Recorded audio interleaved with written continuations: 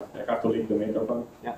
So this is the first Radar Congress that I'm organizing for the community. I mean, the idea of this Congress is to be a place for sharing and learning and understanding more of the capabilities of this software. And well, if you are here, you probably know what Radar is. Anybody doesn't know what it is? I mean, you bought the ticket just for learning or just for extending your knowledge and understanding. So just let me introduce you a little bit about what's going on.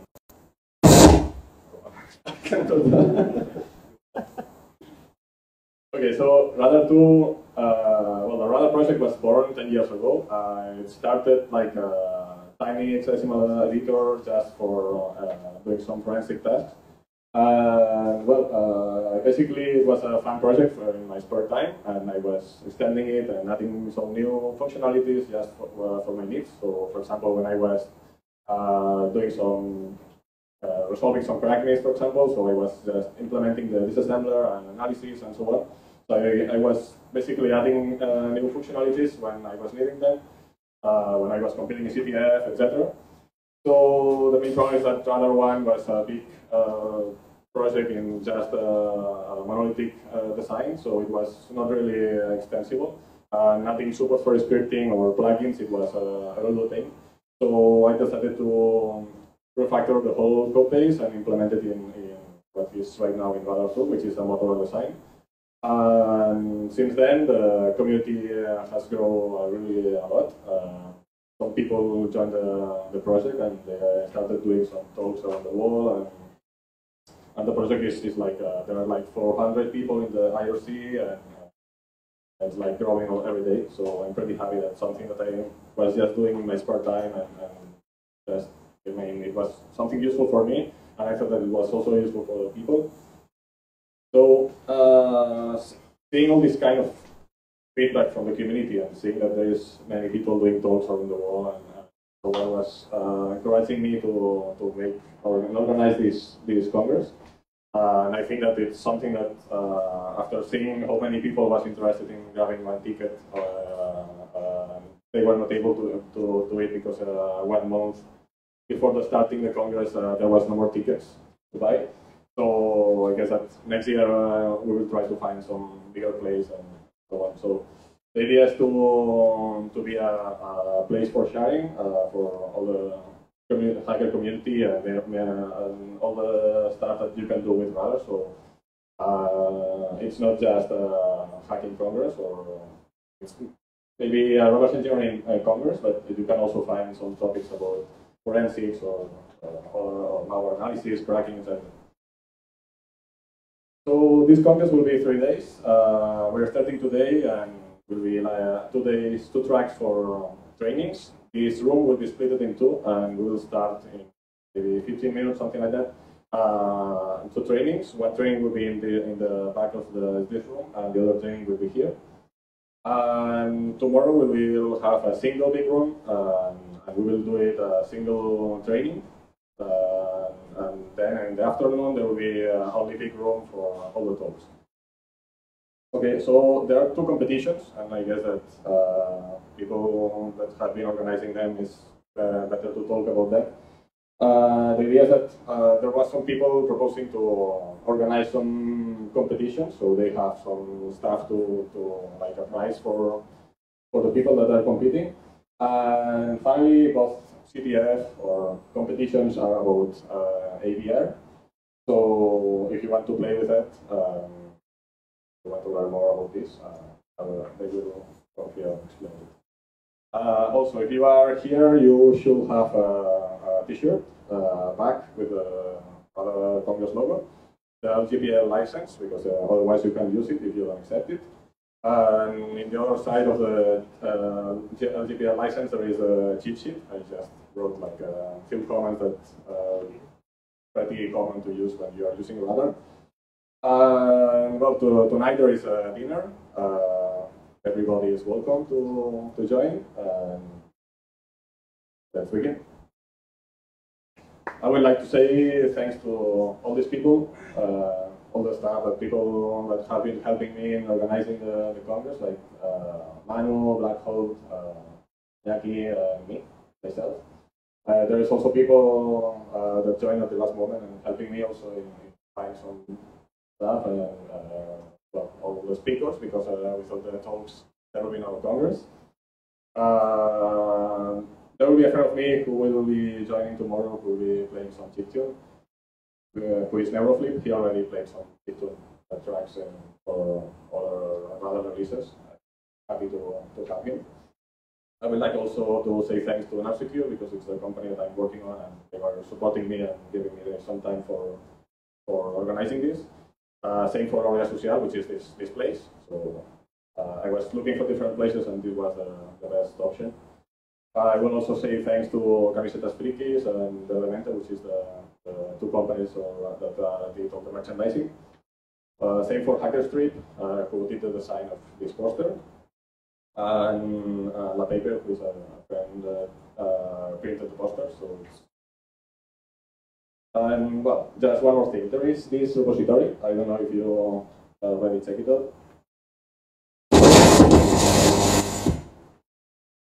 If you check out this repository, all the speakers have access to this repo, and they will be pushing all the examples, source code, slides, and other contents in there. So if you have any issue or any request, you can just fill an issue. If you want to ask for something, I mean, you have the GitHub IDs of all the speakers, and we'll be pushing all the slides in here. So, and this is the wireless password. If you don't use it, if you don't have it, just r2con and that's it. And the password is r2con Wi-Fi with the probably uppercase. And I will try to make 2 breaks, one in the morning, in the mid-morning, and one in the mid-afternoon. So no, I will try to record everything. We are recording this, and we will upload it to YouTube, and we'll try to improve over time. So I guess that maybe last day we will be able to do real-time streaming. So let's go.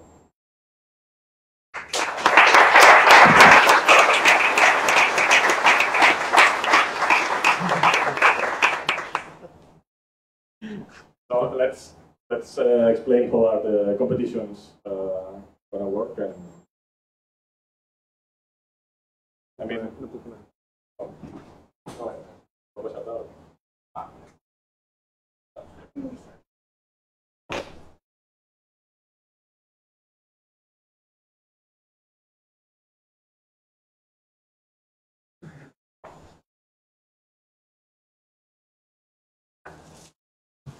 So I'm gonna tell more details during my talk, but the idea is to get this in exchange of having like implementing support for SIL in radar and the AVR architecture. Right now, there's a lot of to-dos in the source code. So first one that puts together a comprehensive pull request on that. Will have my blessing, and therefore will be the new owner of this machine. So that's pretty much it. I will give a little bit more details during my talk, but you can also like approach me and ask exactly what is it about. Right? So let's do it.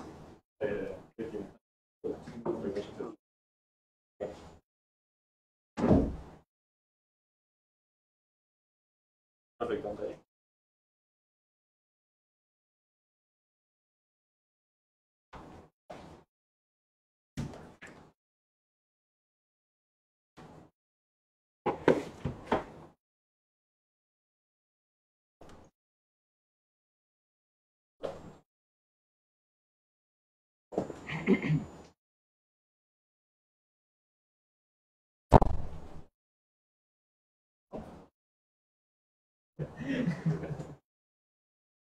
Can you hear me?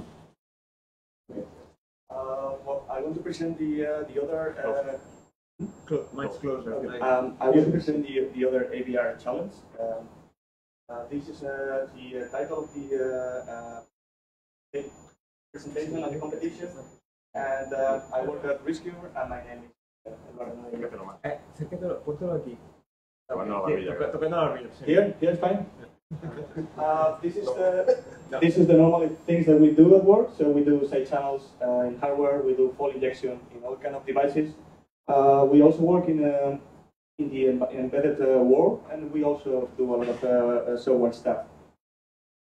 These are all the main components that we analyze every day, like smart cards, PKT chipsets, IoT devices, and gas meter, routers, everything. And also we do a lot of software. We use radar at work as well. And basically, the agenda for today is just to present you like what this RHME stands for, and the development, and basically the second version. Well, the question is, what is rescue hacking? And if you don't know what it is, I think everybody knows what is a CTF here, and I don't have to explain too much. Normal people think always about the war game, but I think you guys, you have this in mind, so you have software, you get the challenge, but what it is actually is a PCB, so we give you a PCB with all the challenges in there, and you have to solve some stuff. Actually, there are many projects, and basically, everything is embedded in an Arduino Nano. Apparently, it's the first hardware CTF that ever was published. This is the first version, and the goal of this challenge is to get 3 flags, and they have different difficulties, so you have to do some different things in order to get them. Each challenge can be solved in many ways, so not only hardware exploitation, but you can also do software exploitation. We presented last year at Black Hat 2015, and when you think about Black Hat, you see thousands of hackers, and we gave away like 100 of them, and only 2 people solved. And yeah, I think you heard right, only 2 people out of 100 people. One of them, they were Cisco, the Cisco team. There are many people. They also have money. They can solve it. But then we have another guy that he was a professional photographer, and he was the most curious guy. Basically, what we learned is that if you use like third-party libraries, they can have bugs that you were not expecting. So the guy, he found some bug in the crypto AVR library, and he was able to exploit the bootloader, and he got all the flags. So yeah, kudos for him. The development of this challenge, it was made by 2 guys. On the right side is Alexandru, Romanian guy. He's you can find him in the chat. It's Alejandro, his nickname. Another guy from Spain, Ramiro. Maybe now some of you know him. And we chose this hardware because it was really cheap, so we want to give it for free to everyone. And as explained before, we are focused on fall injection side channel that is more or less in hardware. And also we are doing software, so we want to combine something. And these are this is the flow that you can solve the problems, so there are not only one way to solve them. So it's like programming, you have many ways to do it. We have the second version that is now ongoing, so that's what we want here. I want to present you. There is different styles, so there is different also new team, and maybe we don't know yet the new hardware. Basically, now it's like more like a CTF, like you have in mind, so you can choose what you want to do, like fall injection or exploitation or crypto. So if you are good in just exploitation, you can do all the exploitation tags, and you don't have to focus on the other ones. For this, we spent quite some time developing the bootloader because the one that we look it at, it was not really secure. We are offering also some development environment for people creating challenges, and yeah, we are going to offer also tutorials and more things. timeline for the second version. So basically now it's open. You can solve the challenge, and then a rescue company sends to your house the original Arduino, the bootloader, and then you can register the board. You get some keys, and then you can download some challenge, and then solve it, and get another challenge, and so on. This is the. I only have 10 boards for giving to you. There's one challenge that is more for reversing for the people that don't know much about exploiting. It can be solved in 3 minutes, 5 minutes maximum. So I encourage you to solve it as soon as possible. 5 boards, and then for the people that they have more understanding about exploiting and they want to play a little bit more, I recommend you the actual challenge. This is you can find it in the GitHub Rescue 2015 and 2016.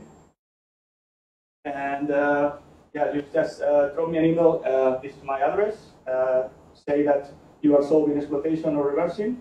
The title r2con Rescue has me. Your name, and please use Radare to solve the challenge. And also please add the log of the things that you did. Ask me anything during the congress. I'll be here. And if you don't get any, there is still open. Rescue has me too. So you can solve it, send it to the email that is in the website, and then you will receive the board. We have a maximum of 100 boards, so be fast. And that's all. Thank you.